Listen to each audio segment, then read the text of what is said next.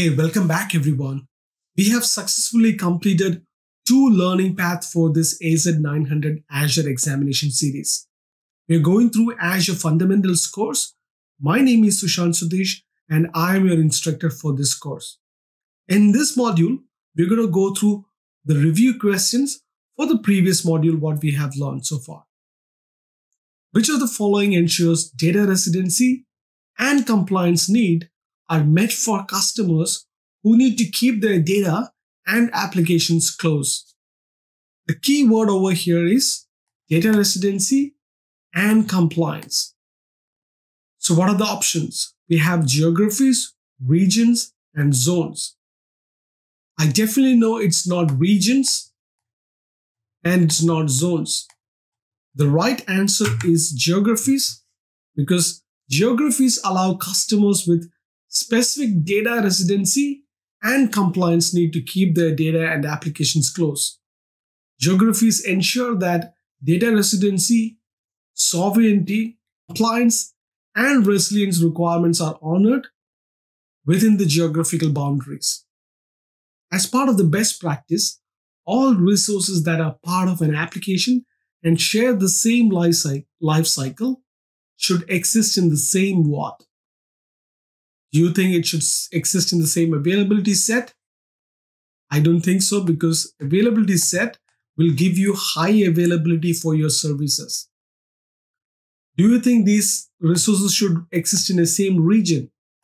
Definitely not, because region is what you select if you want to deploy a resource closer to a user or closest to where the users are going to access from.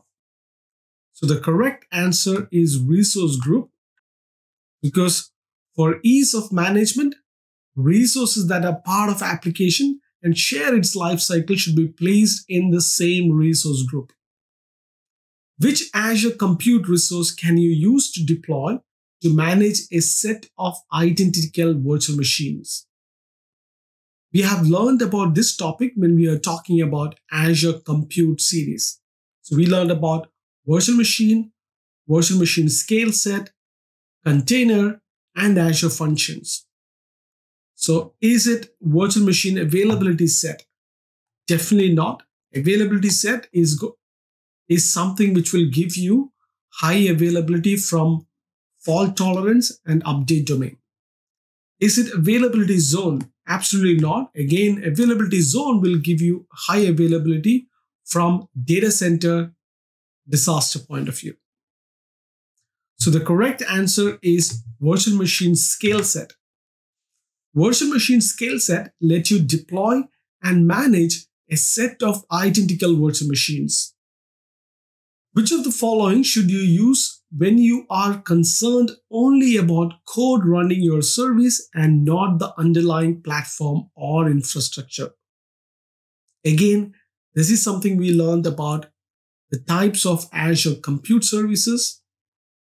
So is it Azure App Service? Definitely not. Azure App Service is a platform as a service. You still need compute in the backend to run these services. Is it an Azure Container Instance? No, Azure Container Instance is for containers or containerized applications. So the correct answer is Azure Functions. Azure Functions are ideal when you are concerned only about code running your service and not the underlying platform or infrastructure. Simple question: Azure Resource Manager template use which format?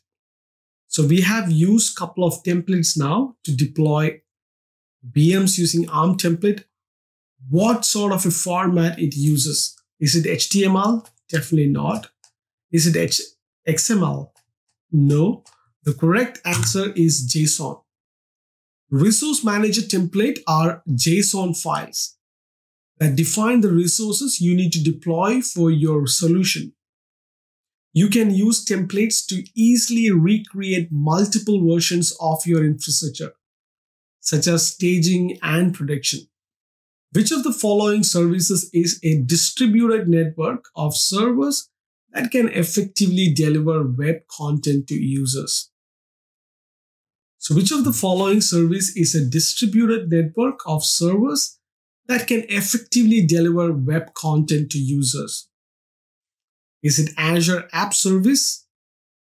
Definitely not. Azure App Service is a platform as a service which you can use to create web applications or mobile applications or APIs, etc.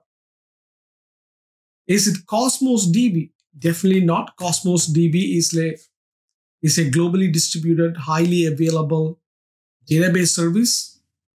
So the correct answer is Azure Content Delivery Network, or CDN. A content delivery network is a distributed network of servers that can effectively deliver web content to users. Which of the following is optimized for storing massive amounts of unstructured data, such as videos and images? So the options are blobs, files, and queues. The key word over here is storing massive amount of unstructured data. So blobs is where you keep unstructured data, and blobs can support massive amount of storage as well. So it's definitely not files. Files is where you create an SMB protocol file share.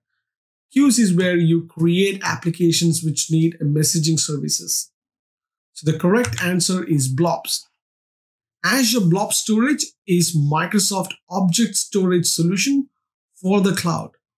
Blob storage is optimized for storing massive amounts of unstructured data such as text or binary data.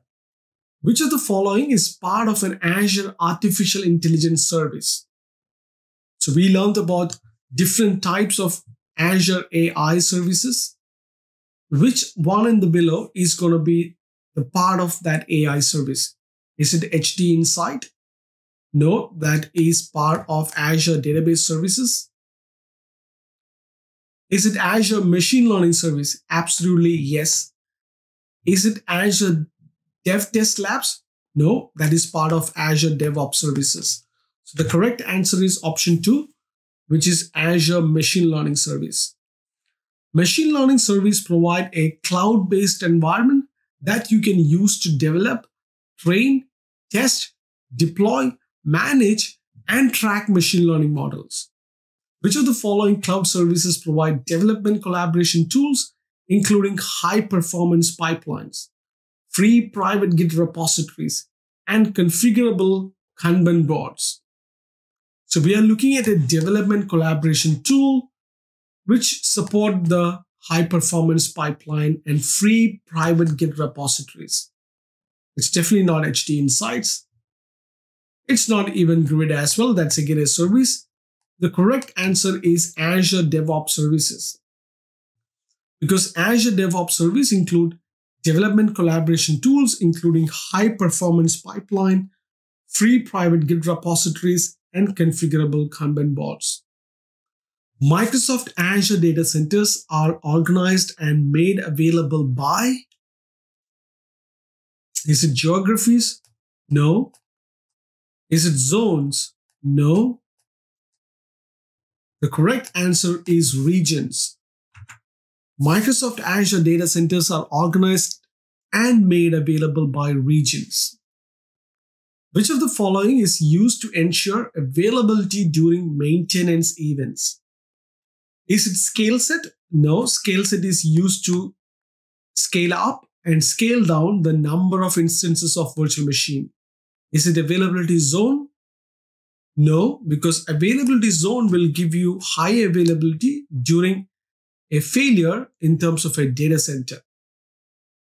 So the correct answer is availability set, because availability set provides a VM redundancy and availability.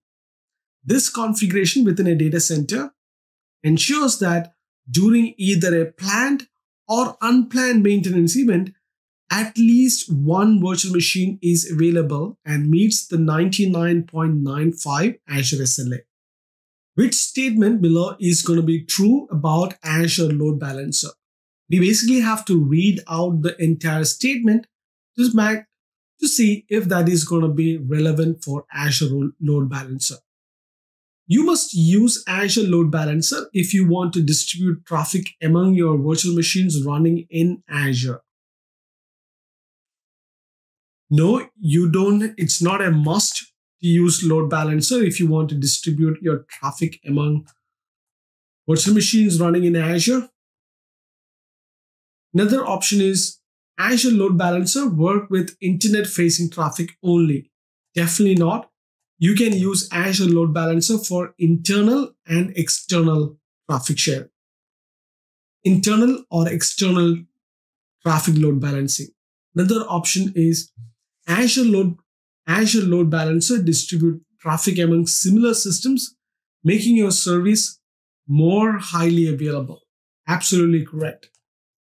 If one system is unavailable, Azure Load Balancer stops sending traffic to it. It then directs traffic to one of the responsive servers. You are managing one of your Azure services remotely from your Android phone. Which management tools would best allow you to manage remotely from your Android phone with the least amount of administrative effort? Is it PowerShell? Definitely not. Is it Azure Portal? Yep, technically you can use Azure Portal in your browser on your phone, but that is not the right answer. Is it Azure CLI? Absolutely right. Even though you can use the Azure Portal in your browser, it is not a better option than using a mobile app which uses Azure CLI or Azure Cloud Shell. All right, so that concludes Learning Path 2. In the next lesson, we're going to talk about Microsoft Azure Security, Privacy, Compliance, and Trust.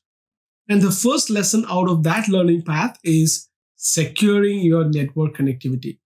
So I will see you on the next video talking about how to secure your network connectivity in Azure.